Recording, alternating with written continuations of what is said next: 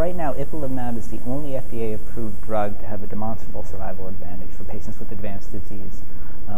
And so although we have dacarbazine, which is approved, and high-dose IL-2, which is approved, they don't have a survival advantage shown in randomized trials. So right now, ipilimumab is really the standard of care for the majority of patients with this disease. Now you have to be careful because this drug is not going to be effective in all patients, obviously, and because of the mechanism of effect and the kinetics of response, which can be slow in some cases, some patients with rapidly progressive disease or maybe a large burden of disease may not benefit from this drug. All of us are very interested in looking at the effects of ipilimumab in different genetic subgroups of melanoma, but right now the way the studies were conducted, they were open to all comers regardless of mutational status in terms of BRAF or NRAS.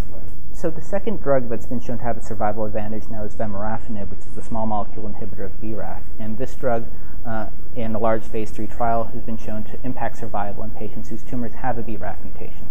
And we know that in patients whose tumors don't harbor a BRAF mutation, they won't benefit from this drug. So if and when this drug is approved by the FDA and available in the market, we will need to have some sort of commercially available test to assay patients' tumors for BRAF.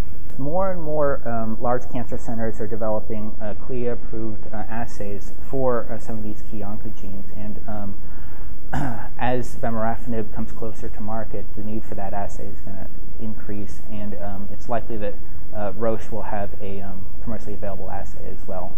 We'll need to know the BRAF status to determine treatment.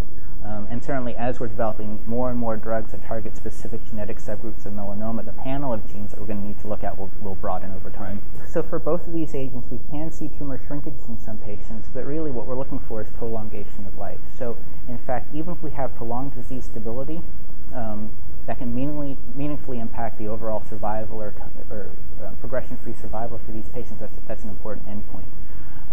And so on these studies, certainly we can look at different markers of benefit. And one marker is, let's say, the improvement in the median overall survival. But another way to look at it is to look at how the survival curves end up. What's the tail of the curve? Because a significant proportion of patients will end up on that tail, and some of those may have benefit from treatment lasting years and years.